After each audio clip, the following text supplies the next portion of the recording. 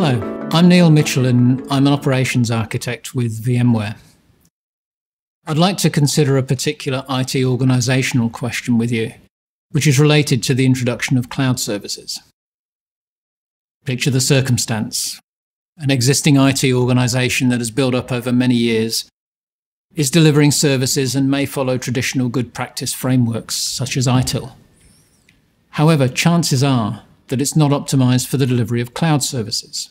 It's probably siloed, may have developed many poor and labour-intensive practices along the way, and may not be perceived to be delivering value. You recognise the scenario? One option is to reinvent IT, create a new greenfield IT organisation with no legacy constraints. Can it be done? What will your challenges be? With any programme, such as the introduction of cloud services, cultural change is one of the greatest challenges.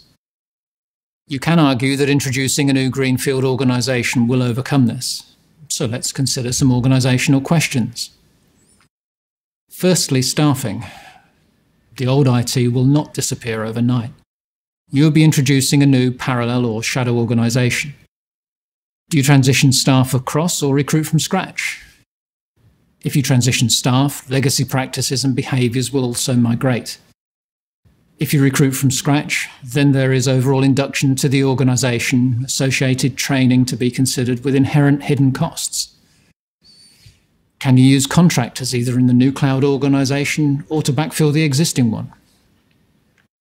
Either of these options will create a bigger IT organisation, at least in the short term, and must be budgeted for. Secondly, organisation structure. Should the new cloud organisation work within your existing organisation? Keeping it within the existing organisation structure runs the risk of undue influence by the "we've always done it this way" crowd, so may not be truly greenfield.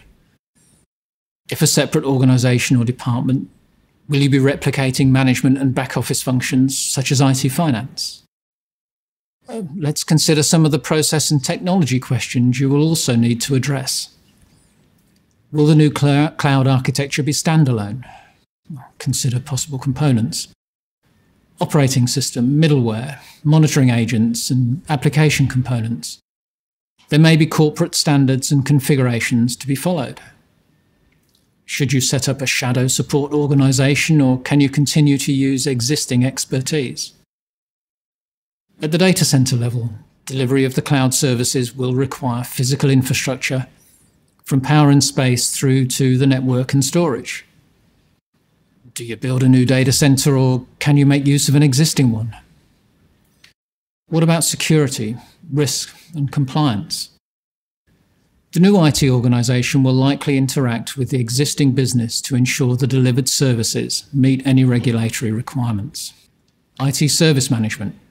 Do we create a parallel service desk or modify process and procedures for the existing service desk? How about event, incident, problem, change management? Do you implement new parallel processes or do you modify existing ones to account for a cloud-optimized approach? Correct provision of cloud services will introduce a major increase in policy-based automation and standardization and result in opportunities for you to optimize operations, but not in isolation from the higher-level service management context.